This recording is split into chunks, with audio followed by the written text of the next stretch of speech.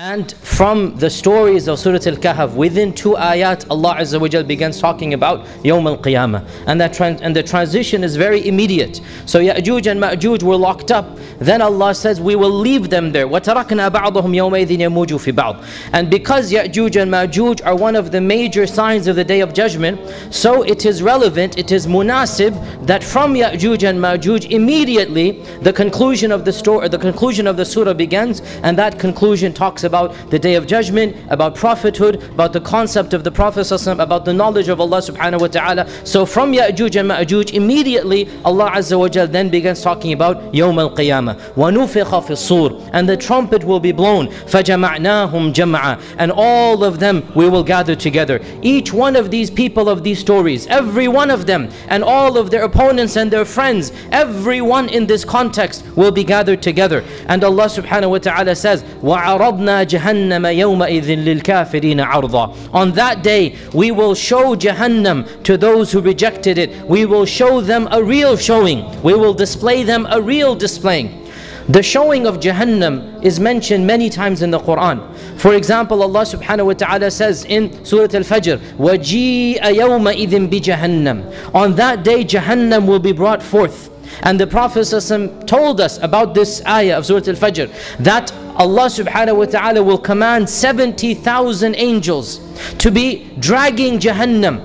70,000 angels will be dragging Jahannam, and so Jahannam will physically be brought onto Yawm al-Qiyamah, so that everybody can see it. The Muslim and the non-Muslim will see Jahannam. And Allah Azza wa Jal mentions this in the Quran, that لَتَرَوُنَّ الْجَحِيمِ, that surely you are going to see Jahim. ثُمَّ لَتَرَوُنَّهَا عَيْنَ الْيَقِينِ, then you will see it with the عَيْنَ الْيَقِينِ, with the eyes of reality. So Muslim and non-Muslim will be shown Jahannam. But in this verse, Allah specifies only kafir. Why? Because the word is not seeing. لَتَرَوُنَّ is for everybody. As for al-ard, and ard means to pass through or to pass. Ard will only be for the non-Muslim, for the kafir. Ard. This will not be for the Muslim. So وَعَرَضْنَا جَهَنَّمْ, we will display a ard. And ard has more meaning than just to see. We have literally brought them close to it, let's say, or brought them over it. We have made Jahannam ard for those who rejected it. وَعَرَضْنَا جَهَنَّمَ يَوْمَئِذٍ لِلْكَافِرِينَ عَرْضًا. Who are they? الَّذِينَ كَانَتْ أَعْيُنُهُمْ فِي غِطَاءٍ عَنْ ذِكْرِي. They were those who had covered their eyes from my reality, from my remembrance. وَكَانُوا لَا يَسْتَطِيعُونَ سَمْعًا. And they were not able to hear anything. Now, throughout the Quran, from Baqarah all the way to the end, there is this motif of deaf, dumb and blind. The one who rejects the commandments of Allah, the worship of Allah, the dhikr of Allah, is called deaf and dumb and blind. And Allah subhanahu wa ta'ala specifies very clearly, I am not talking about the blindness of the eyes. فَإِنَّهَا لَا تَعْمَى الْأَبْصَارِ. I'm not talking about the blindness of the eyes. وَلَكِنْ تَعْمَى الْقُلُوبِ الَّتِي فِي الصُّدُورِ. But this is a blindness of the hearts that is in the chest. So when Allah says that their eyes were covered, they could not see, they couldn't hear, this is not the physical perception, the physical hearing. This is the spiritual seeing and hearing, which is what?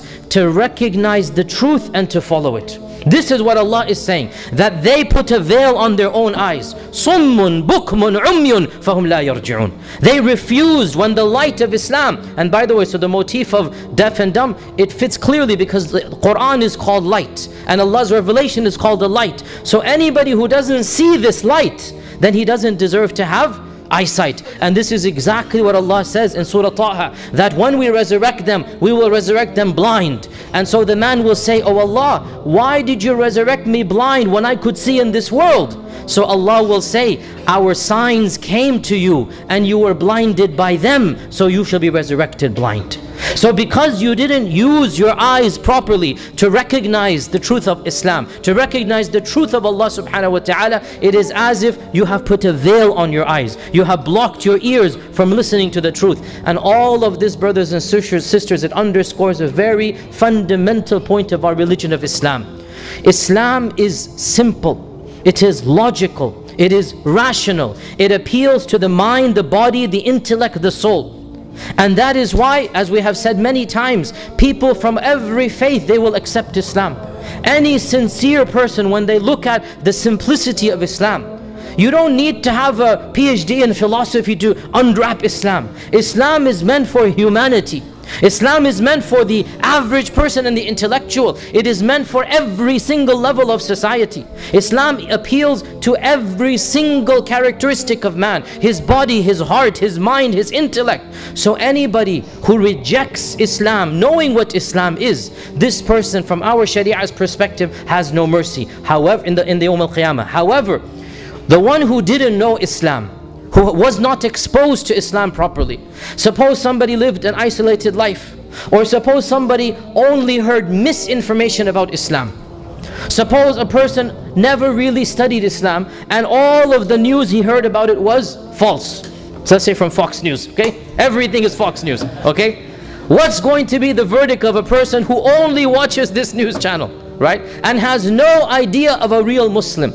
Well, we speak in generalities, we don't speak in specifics. Generally speaking, somebody who was not exposed to the truth of Islam and did not have the opportunity to find out, according to our Sharia, Allah subhanahu wa ta'ala will test them a special test on Yawm al-Qiyamah. Now some people say they will be forgiven. Some Muslims say this, I'm saying. And this is not academically sound or even intellectually sound. Because if they are forgiven for being jahil, in this case, we should zip our mouths and never give da'wah to Islam. Let people remain jahil. Because if Allah will forgive them, then why should we teach them of Islam? No, the ahadith is very clear. The one who never heard of Islam, Allah will test him on Yawm al-Qiyamah. And Allah will ask him, what would you have done if my prophet came? And what do you think the man will say? I would have believed, I would have. So Allah will say, okay, I will send you. I will see now. And Allah will then after a while on Yawm al-Qiyamah send an angel. And that angel they will recognize this is an angel. And that angel will say, Allah has commanded you to fling yourselves into a fire. There's going to be a fire that He has. So whoever trusts Allah and the promise of Allah, you're telling me to do this, oh Allah, I will do it. Sami'na wa ata'na. Whoever throws himself into that fire will become his Jannah. That fire will become his Jannah. Because that's the trust, the tawakkul, the yaqeen. Do you really believe me? It will look like a fire, you will see it a fire, you can feel the heat. But if you actually jump into that fire, it will be converted to Jannah. This is a hadith in Muslim Imam Ahmad and other hadith, that Allah will test those people who never heard of Islam with that test. And those who said, I'm not going to jump into any fire, well then they're not fully believing in what Allah's promise is. And so they will be then punished with the real fire. So these verses, they apply to those who were exposed to Islam and they covered their eyes to that reality. As for those who were not exposed, as we said, they have a different category on the Day of Judgment. And now Allah threatens the Quraysh, and Allah threatens those who have heard of Islam and still reject it. أَفَحَسِبَ الَّذِينَ كَفَرُوا أَنْ يَتَّخِذُوا عِبَادِي مِن دُونِي أَوْلِيَاءَ. Did those who reject my faith, those who reject Islam, did they really think that they could take my own creation instead of me as their protectors? These gods that you have invented, they are my servants. They are my creation. I have created them, and instead of worshipping the Creator, you came to the creation. You took this idol, you took this rock, you took this statue, you took this stone, you took this angel, you took this prophet, and you made this angel or prophet into gods instead of Allah subhanahu wa ta'ala. Did you not think that the Creator would call you to task for taking His own creation and making them into gods? Inna a'tadna Jahannam lil-kafirin nuzula. Verily, whoever does so, we have made Jahannam a place for him to remain. Now, as is usual, Allah subhanahu wa ta'ala, after criticizing those who reject Islam, He will then praise those who believe in Islam. But Allah then finishes this criticism with a very profound question. قُلْ هَلْ نُنَبِّئُكُمْ بِالْأَخْسَرِينَ أَعْمَالًا. Should I not tell you of those who are the greatest losers in terms of actions? What is the worst category of losers? Allah subhanahu wa ta'ala says, الَّذِينَ ضَلَّ سَعْيُهُمْ فِي الْحَيَاةِ الدُّنْيَا. They spend their whole lives in misguidance. All of their actions were leading to the wrong path. وَهُمْ يَحْسَبُونَ أَنَّهُمْ يُحْسِنُونَ صُنْعًا. Even while they're thinking that they're doing something good. You see, if you want to go to a particular place, you have to follow the road. If you take the wrong road, if you take another highway, no matter how many hours you drive, No matter how sincere you are, no matter how beautiful the car you're riding in is, you will not get to the destination. In order to get to the destination, you need to follow the path. And this ayah is a very scary ayah. It's a very scary ayah.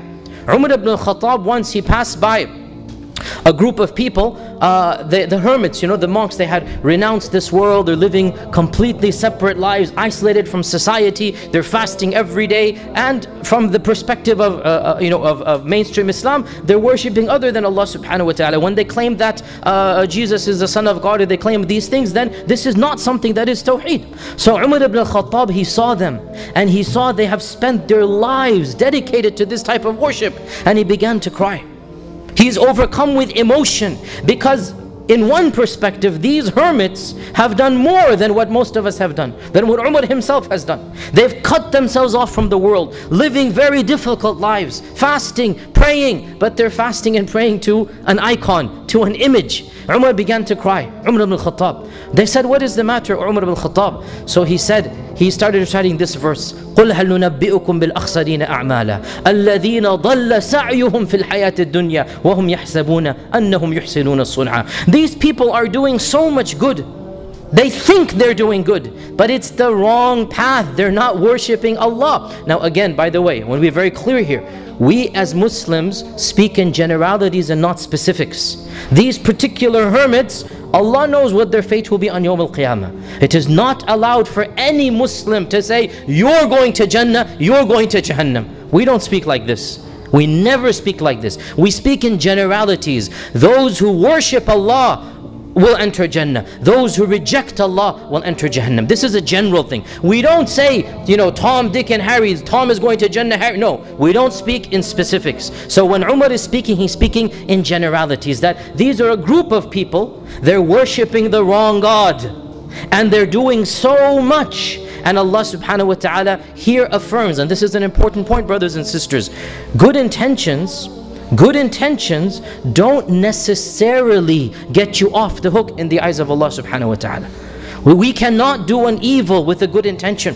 We cannot, let's say, rob from the rich in order to give to the poor, the Robin Hood type of attitude. It's a good intention, but you cannot change the laws of Allah. And of the fundamental laws of Allah, only Allah deserves to be worshipped. And anybody who worships other than Allah, that person is simply not on the straight path, no matter how sincere they are. And Allah subhanahu wa ta'ala says, these are the people, they have rejected my signs, they have rejected meeting me, and so all of their deeds will be in vain, and on the day of judgment we will not give them any weight. فَلَا نُقِيبُ لَهُمْ يَوْمَ الْقِيَامَةِ وَزْنًا. Hadith in Sahih Bukhari, our Prophet ﷺ said, a man of this world who was considered mighty and noble, ذُو جاه, somebody of great respect, and Samin, very big and very fat, he will be brought forth. And in this world he was given much izzah, and on the day of judgment he will be put on the throne, on the scales, and he will not even weigh the wings of a mosquito in the eyes of Allah subhanahu wa ta'ala. Janaha ba'udah. It doesn't matter what the people thought of you.